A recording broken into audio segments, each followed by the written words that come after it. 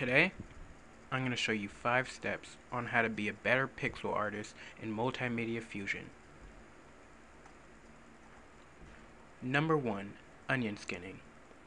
The slide bar near the clone frame option allows you to get a glimpse of the previous frame. Perfect for precision artists, gives an all-around layer effect while drawing. Number 2. Hotspot and action point placing. Holding down the Alt button while changing the hotspot or action point allows the hotspot to move to that position on every single frame. It saves a lot of time and leaves things professionally. Number 3. Quick cropping.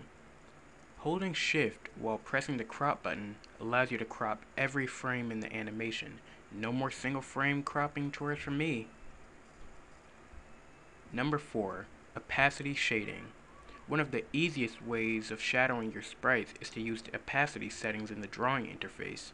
You can easily shade in small areas to fit your liking. Finally, number 5. The alpha channel.